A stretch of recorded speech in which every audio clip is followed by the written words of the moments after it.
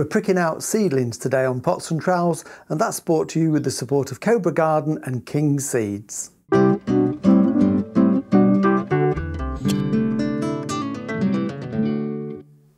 Hello and welcome to Pots and Trowels. Well, today I'm going to do a quick demo on pricking out seedlings. That's when we transplant them from their seed tray or pot they've been grown in into a larger container to grow on. And the reason I'm going to do that is a week or so ago I put a post on Facebook about the tomatoes that I'd pricked out, just a photograph, and I had lots of people asking how deep did those tomato seedlings go in and how did I do it. So I thought rather than reply to everybody individually, the easiest way would be to do a little video today just to give you a quick masterclass in pricking out. It's very simple, but it is important that you do certain things correctly.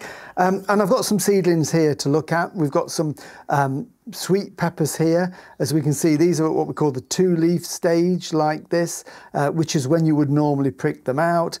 And these dahlias, these are some we sowed last week. These were from King Seeds. This is a Bishop's Children, a lovely single dahlia with bronze foliage. These were only sown a week ago tomorrow, so 6 days these have been sown, and already you can see they're making nice strong seedlings. These aren't quite ready. These probably won't have a large enough root at this stage, so I'm going to leave them a little bit longer, but generally speaking we want them when they've just got the two main leaves, seed leaves like these, before they make their true leaves to prick them out. And the plants that caused the questions on the Facebook post are these are tomatoes. This is Tigerella, one that we sowed several weeks ago in a pot. In fact, this is the pot here that they were sown in. Half of them have been pricked out, and these are my spare seedlings. I find it really difficult to throw seedlings away. I don't want any more tomatoes, but I always keep a few just in case one dies. So I've got my others pricked out individually like this into a 9cm pot of compost, but as you can see, this seedling doesn't resemble these seedlings here. And if I just get one of these out just to loosen the roots, always handle seedlings by their seed leaf, not by their stem, because if you do, you can bruise the stem quite easily. So we'll just take that out.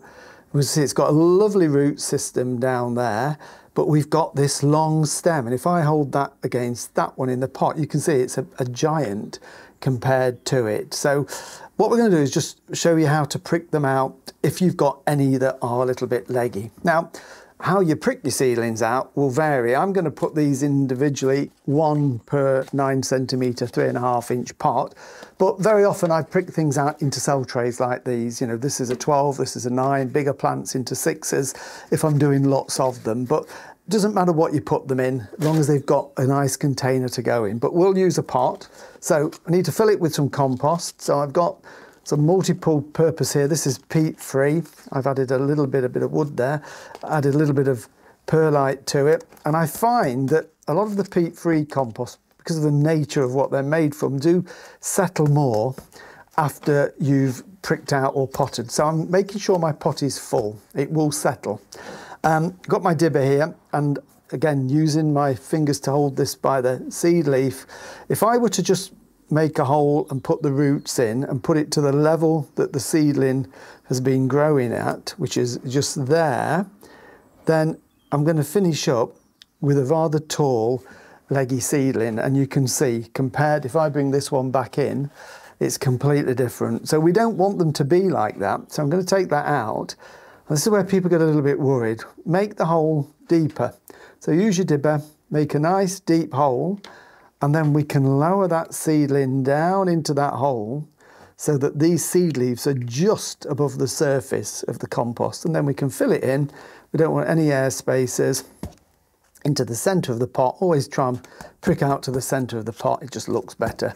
And there you can see the difference. So we've gone literally from, take another one out, that to that, and that's how we've positioned it in the pot, and that will be absolutely fine. And most seedlings are fine to put in a little bit deeper, and certainly in the case of things like the peppers and the aubergines and the tomatoes, what will happen is from this buried stem we'll get what we call adventitious roots that will grow, and you'll finish up with a much stronger root system. So it really is quite simple to do, and I do exactly the same with the peppers. I'm going to take one out just to have a look, just loosen the roots again and just carefully take that out, and there we can see it's got a nice root system there. It's a really good root.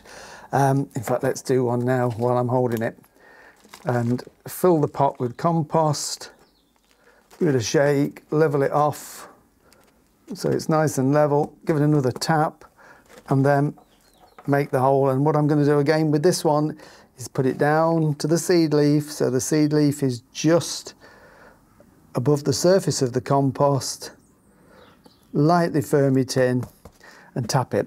And what will happen is the new growth will then come from the centre there, and between those leaves we'll get the new leaves growing, the true leaves, and you'll get a much stockier plant. So once I've pricked them out, then these will be given a water with a fine rose just to keep the compost nice and moist, and then they need to be stood somewhere in maximum light. If they're in poor light, they will naturally grow towards the light and get leggy again.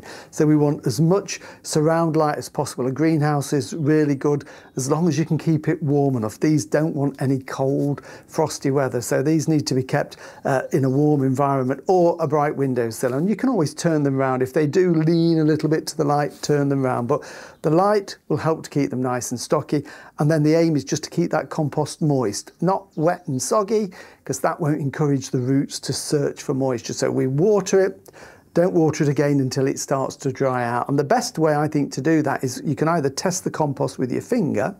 We can't knock this out and check the roots because the compost will fall to bits, but get to know the weight of it. Once you've watered any pot, any plant, just feel the weight. And you'll get to, gauge how heavy it is. And if you pick it up and all of a sudden it feels very light and the compost is very dry on the top, then that's an indication that it needs just a drop more water. So there you go, pricking out. All you need is some compost pots, seedlings and a dibber, and you're well away.